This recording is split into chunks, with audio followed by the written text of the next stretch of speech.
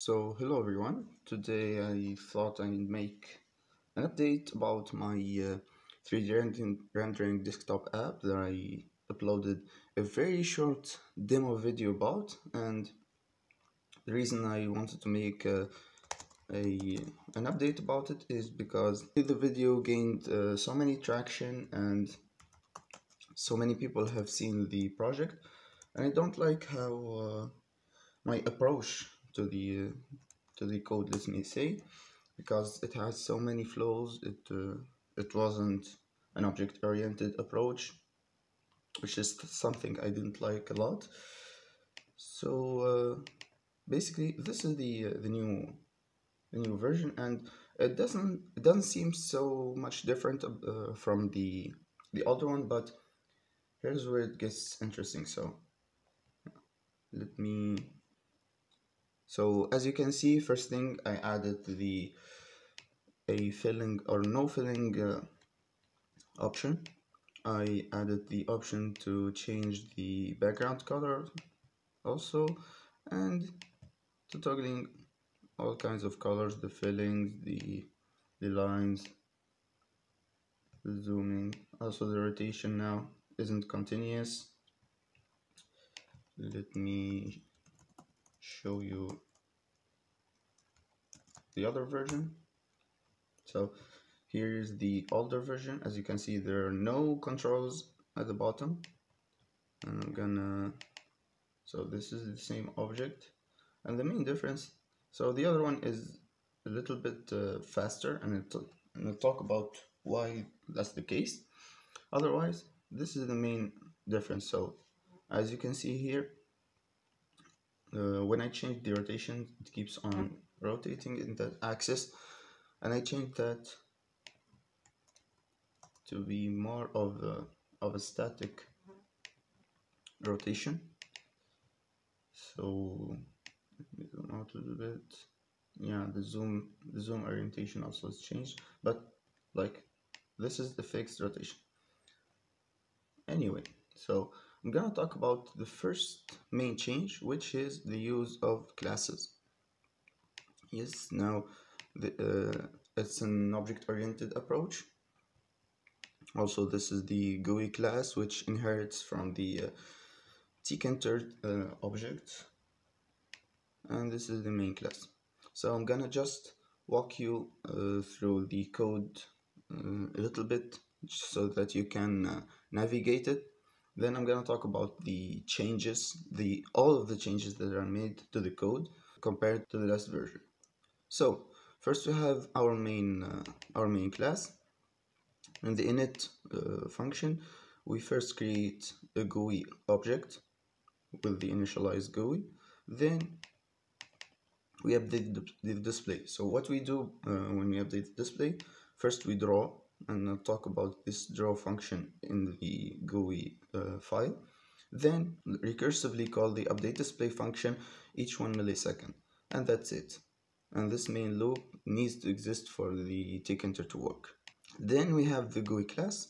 These are some controls like background color, the canvas, if you want to change like the canvas dimensions, fixed dimensions, you need to change these. Anyway, so we create our instance from the geometry handler which I created myself, so it's in this file, and I'll talk about it in a second. Then we initialize the window.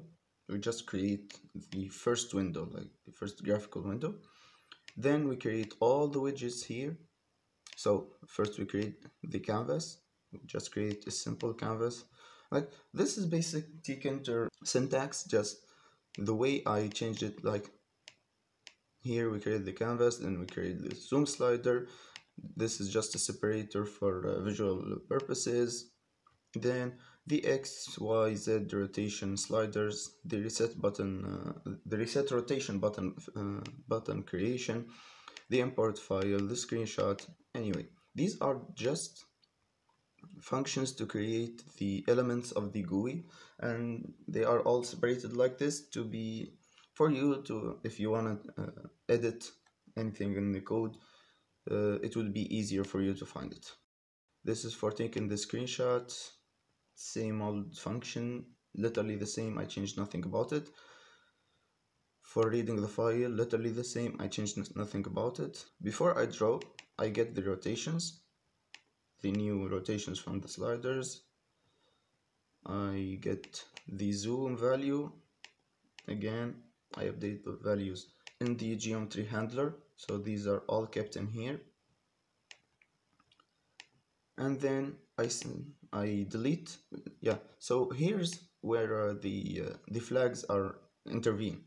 So if something changed and if the file exists, of course I gotta check, like in here, if I read the file, I got a file, I set this file exists flag as true. So if the file exists and something changed, we delete everything that we've already drawn, we set the new colors, and we draw the object. And that's it for this file. This is the GUI file. It seems like a lot, but it's very simple. You just gotta know a little bit of Tkinter and Python programming, and you're good to go. The geometry class needs to be initialized with the canvas width and height, and they'll be stored in local variables here to the object, local to the object. Here we store the data that we read, and these are the initial values for the fill, which is no fill, the point color, which is black, and the line color, which is blue. Here is the function to change the fill color, which would be called by the GUI in here. Change the line color, update position, we just add X and Y to it as needed. And here we're drawing the object. So another thing I added to here, so in the draw object, what we do, we first calculate the rotation matrices, and rotation matrices and projection matrices are something very fun to learn. I recommend you read about it. I'm not gonna explain them myself. We're transforming the points and we're getting our projected points, and then we draw the face. After I draw all the points in a face, I draw the face using the create polygon function from Tkinter, and here's the linear algebra part. These are two functions for the linear algebra, and that's it. It still works with any .obj file, so nothing changed there. Yeah, I find it so cool. Like, this is all done doing some math and a couple lines of Python coding for everything that I changed. So it's an object-oriented approach. Now the 3D model is redrawn or re-rendered only when there's a change. That's the change flag that I talked about. So this saves a lot in computation power. Also, the faces are now being drawn completely. Like, as I said, I used to only draw 3 points of the face, which made it whenever you need to fill a face, some faces weren't complete, so it couldn't even fill them. Also, the points that aren't on the screen are no longer rendered. We've already talked about that. The rotation isn't continuous. We've already talked about that.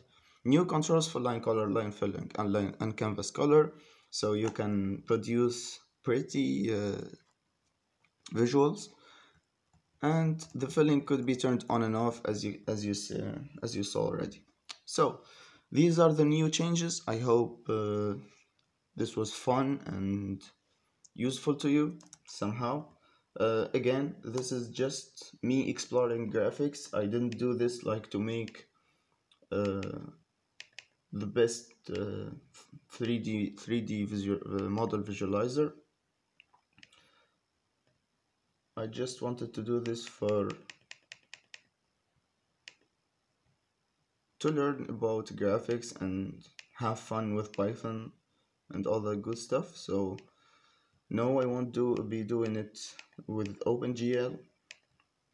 No, I won't be creating. I guess this is it for this project for me, and I hope that you learned something from this. Yeah. Thank you all for watching, and see you. Well, I have some plans from some videos, but I can't find the time to film them, so see you when I see you. Goodbye.